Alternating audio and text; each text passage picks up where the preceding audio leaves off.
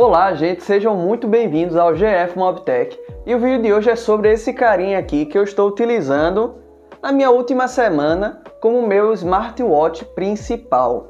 Estou substituindo aqui o Realme Watch S que eu utilizei no último ano inteiro, mas eu comprei recentemente o Colmi C61 para estar vendo, né, um pouco da evolução que teve dos smartwatches baratinhos do ano passado para cá. Aproveitei aí a promoção do AliExpress, que eu acredito que vocês que estão assistindo esse vídeo também aproveitaram. E eu vou estar aqui trazendo algumas dicas de utilização e passando por todo o sistema, todas as funcionalidades, design e duração de bateria do Colmi C61. Então vamos passar ali para a mesinha de testes para eu estar mostrando detalhadamente tudo sobre esse smartwatch da Colmi. Então vamos lá! Então, gente, passando aqui para a mesinha de testes, eu estou aqui com o Colmi C61 em mãos. Eu vou logo, né, tá avisando para vocês que minha mão não tá suja porque eu sou um cara sujo, não. É porque eu tive que ajeitar a corrente da bicicleta e para tirar essa graxa aqui é bem complicadinho. Mas vamos lá seguir ao que interessa do vídeo. Tenho aqui o Colmi C61 na versão prata. Seu design aqui tem a sua pulseira de borracha. Aqui o fundo, né, num plástico resistente, ao mesmo tempo que é macio, gostoso ao toque. Tem aqui os seus sensores, né, de batimento cardíaco, oxigenação do sangue, aqueles que vão atuar, né, medindo a qualidade do sono. Aqui o local de carregamento, que vem aqui o cabinho na sua caixa. Um cabinho bem simples, um material bem simplesinho. De fato a Colmi, né, ela economizou bastante, tanto na caixa, que parece uma caixa de cotonete, como no seu cabinho, que é bem pebinha, bem simplesinho, para entregar o melhor que ela poderia no seu smartwatch. Seguindo nessa parte traseira, né, temos aqui um microfonezinho, outro microfone aqui, que é justamente para atender ligações através do seu alto-falante, que eu também, engraçado até, eu utilizei para estar ouvindo músicas e assistindo a alguns conteúdos do celular, pois você pode estar pareando seu celular e utilizando ele como diga-se de passagem, um fonezinho Bluetooth. Seguindo aqui temos as suas pulseirinhas, que se não me engano é o padrão de 22 mm, igual eu tenho aqui no Realme Watch S, podem ver que é a mesma largura. Eu vou estar até trocando as pulseiras de ambos para estar testando. Tem aqui, né, o seu botãozinho, que ele é giratório, mas infelizmente ele não tem nenhuma função para esse giro dele. Diferente de alguns concorrentes, né, que utilizam esse giro para estar alternando entre os menus e aumentando e diminuindo o volume. Ele basicamente só é, né, para você estar acessando os menus dele e estar retrocedendo. Seguindo, né, já passei aqui pela parte do design, vamos agora adentrar de fato no aparelho. Ele tem aqui uma telinha de 1.9 polegadas, se não me engano, deixa eu ver, aqui pela caixa, 1.9 polegadas, que não tem uma resolução tão alta, mas que você não consegue ver tantos pixels assim. Na distância média, né, que uma pessoa vai estar utilizando esse relógio, né, no pulso, você não vai estar presenciando essa questão dos pixels. Talvez aqui na gravação um pouquinho. Em si, é uma tela que tem um bom aproveitamento. Eu vou estar trocando aqui o papel de parede para vocês estarem vendo melhor. Deixa eu ver aqui um bem clarinho, pronto. Aqui a questão do aproveitamento de tela dele. Tem uma certa bordinha aqui embaixo, em cima é menorzinho, mas é bem superior, né? Como o exemplo que eu tenho aqui do Realme Watch S, né? Que é o que eu utilizava até o momento. Tem um aproveitamento de tela bem superior, apesar de a densidade de pixels ser menor no Colmi C61. Essa telinha, ela conta com um brilho bem forte, que você pode estar acessando aqui o menu, né, puxando de cima para baixo. Um menu bem semelhante ao que você tem nos smartphones Android. E você vai estar podendo aqui no solzinho, né, tá aumentando e diminuindo. Eu não vou estar aumentando aqui no vídeo, porque fica bem ruim de gravar com a tela com brilho muito alto. Dando procedência, né, já mostrando esse menuzinho aqui, você vai ver que tem algumas opções interessantes. No caso, não perturbe, ele vai perguntar se você quer entrar no modo não perturbe. O relógio ele não vai vibrar, né, para notificações que vão vir do seu aparelho. Aqui temos aqui a engrenagemzinha que vai dar acesso às configurações, que eu vou estar mostrando para vocês mais adiante. Aqui temos o acesso ao assistente de voz do Google, que eu vou estar mostrando aqui para vocês agora. Ao clicar aqui no assistente de voz, né, ele vai estar ativando o assistente do seu aparelho. Bem, dando procedência aqui, né, vocês vão ver que tem a questão de encontrar o dispositivo. Quando a gente clica aqui, né, ele vai emitir um sinal sonoro, vai vibrar o celular para você estar achando ele, né, se estiver perdido em casa. E a última opção aqui, como vocês podem ter visto, né, que é esses fones de ouvido aqui. No caso, isso é para você estar podendo receber ligações no celular. Pelos comentários do vídeo anterior, eu vi que a galera estava tendo dúvida em relação a isso e estava tendo dor de cabeça, né, ao receber suas ligações. Para poder receber a ligação, isso tem que estar ligado. E quando você liga essa função, no seu celular, você tem que estar conectado aqui com o C61 fone, que é justamente a opção de deixar o seu smartwatch como uma caixa de som, né? Um dispositivo Bluetooth de reprodução. Eu também vou estar aqui esclarecendo uma dúvida que algumas pessoas tiveram, pois quando conecta, né, diretamente com o relógio, ele passa a reproduzir todos os áudios do celular. Então é por conta disso daqui, ó. Quando você está aqui no Bluetooth, você vai aqui nas opções, né, do dispositivo e você tem que estar permitindo apenas ligações telefônicas. Se você clicar aqui em áudio da mídia, ele vai reproduzir todos os sons do celular, que tem até um alto-falantezinho engraçadinho, que dá para ouvir bem e tem uma certa qualidade, mas claro que não substitui de forma alguma o celular. Eu fiz alguns testezinhos aqui de música e tal, assistindo alguns vídeos, e vou estar mostrando para vocês qual é a qualidade de áudio, aproximadamente assim, né, desse smartwatch. Então, deixei aqui ativada a função e vou estar abrindo uma música para vocês.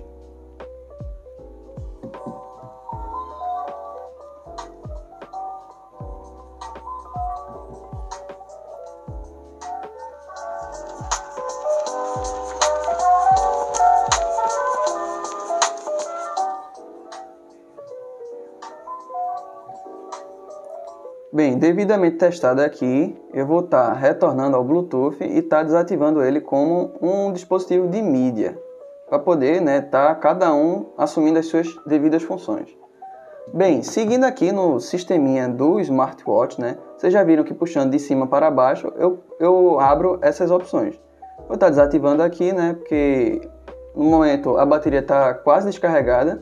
Lembrando que esse smartwatch ele tem durado aqui na minha mão de 3 a 5 dias de carga. Eu só carreguei ele uma vez desde quando eu comprei e está completando-se basicamente 7 dias. Então, ele está cumprindo exatamente o que lhe foi prometido. Da sua bateria aqui de apenas 230 mAh, que é 100 mAh a menos do que o que eu tinha no meu smartwatch anterior. Bem, aqui, né, puxando de cima para baixo, você tem a sua barra, né, de algumas opções aqui. E vindo aqui da esquerda para a direita, você vai abrir esse menuzinho aqui, que é bem interessante. Aqui vai ter alguns aplicativos que você utilizou no sistema do relógio recentemente.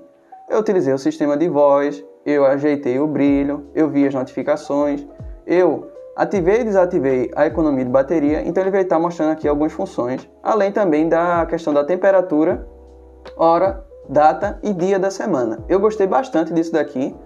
É bem parecido com os smartphones que a gente tem e simplifica bastante a utilização no dia a dia. Você clicando aqui, né, onde tem o símbolozinho do QR Code, você vai estar podendo mostrar.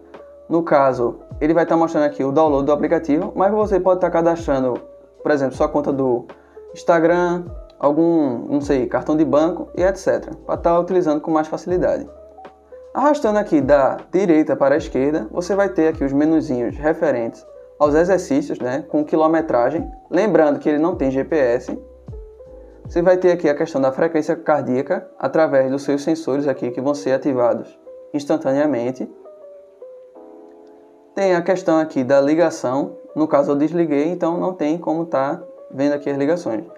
Tem as horas dormidas, que eu fiz um comparativo com esse smartwatch que eu utilizo, que é de um preço bem superior a esse e bem completo, né, com a medição bem precisa. E ele teve uma diferença bem pequena, tanto na medição de batimento cardíaco, como também, né, na questão do sono. Então, ele se tornou assim, um dispositivo confiável.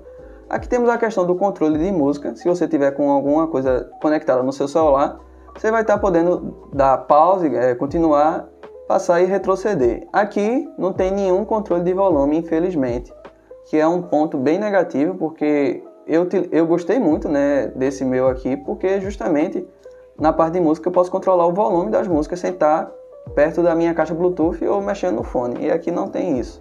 É uma pena. Na procedência aqui, tem a questão do clima, novamente, você vai ter que estar conectando no seu aplicativo e aparelho, e aqui pode estar adicionando mais algumas coisas.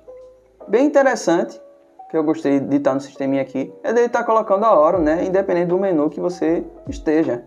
Pelo menos você não deixa de saber a hora que está e não precisa estar vindo para o menu para saber.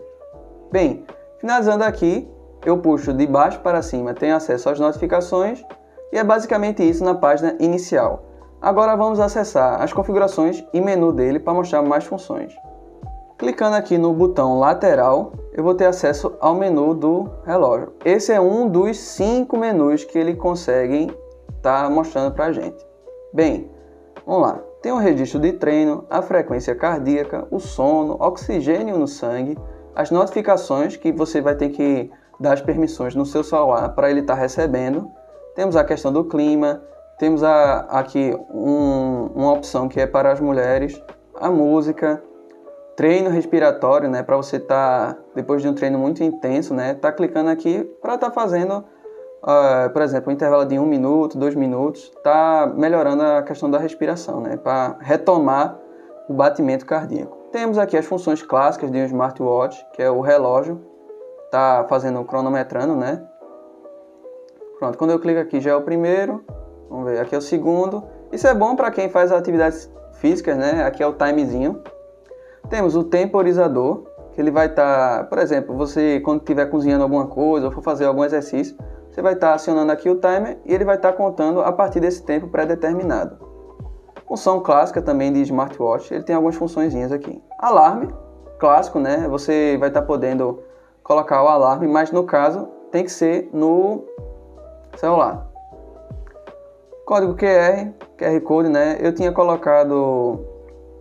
Aqui você pode colocar alguns, Alipay, PayPal. Infelizmente não tem dos bancos comuns aqui.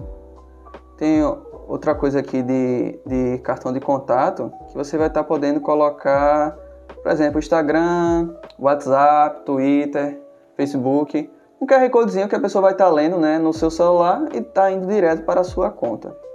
Temos a calculadora, que é uma coisa que não tinha no meu smartwatch anterior, que é bem interessante aqui. No dia a dia, né, você pode estar fazendo aqui umas continhas, sem precisar estar pegando o celular, né? É um pouco ruimzinho de clicar, mas dá para fazer umas continhas bem interessantes. Temos o calendário, que ele vai dizer, né, a data de hoje e tal, vai estar mostrando nele os dias seguintes. Eu achei bem legal isso daqui. Meu outro smartwatch também não tem essa questão do calendário, eu achei bem legal. São bem bacana para você estar utilizando. Encontrar o celular, como eu já mostrei no começo, e as configurações. Vamos lá para as configurações. Primeiramente, você tem a intensidade da vibração, sem vibração, forte, fraca, etc.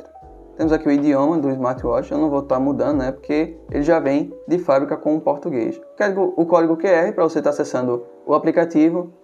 Temos a questão de configuração de hora, ele já está configurado, eu não vou mexer. Você pode estar colocando também uma senhazinha de desbloqueio. Eu acho uma coisa bastante inútil, um reloginho desse que não tem opção de pagamento, nem aplicativos que utilizem sua conta do Google. Então, acho meio inútil essa função, mas tem aqui.